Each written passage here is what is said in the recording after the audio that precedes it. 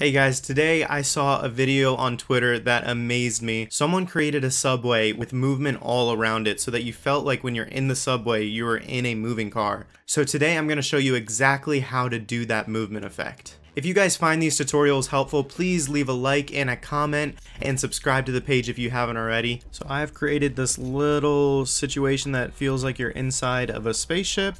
It isn't too grand. I didn't put a ton of effort into it, but it will do for this tutorial. So everything you'll need for the tutorial is a little situation with windows so you feel like you're in a vehicle or you're in something that's moving.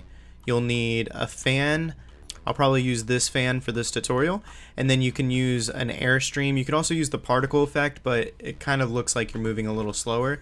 So we're gonna go ahead and grab one of these. And all you're gonna do is rotate it so that it is going, we're gonna be going this way. See those streaks? It almost feels like the Millennium Falcon, like that blue streak going by, which I really like. And then before we do anything else, I'm gonna go down and put a barrier underneath, and I'm gonna change it to box hollow and make sure it's enabled all.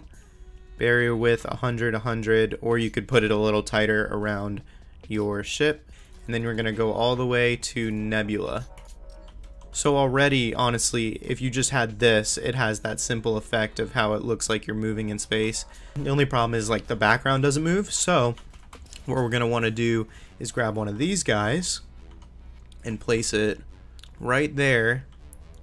And now it really looks like we're moving. That green dot is going to bother me a little, so we're going to move that in right there, so that you can't see anything. And look, there you go. You are moving. I'm gonna do the other side with this guy really quickly so you can see the difference and see how it gives that movement. And then you're gonna grab one of these guys and we're gonna turn it this way.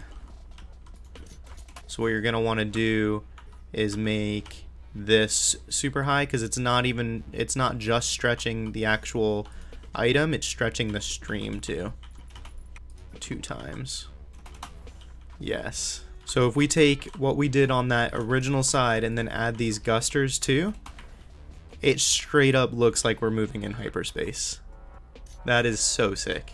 But yeah, I know this is a short tutorial, but it's a pretty easy one to do. So thank you guys so much for watching. If you guys haven't already, please hit that like button and subscribe. It really helps me continue to do what you do. And if you have tutorials that you want to see, go ahead and put it in the comments below.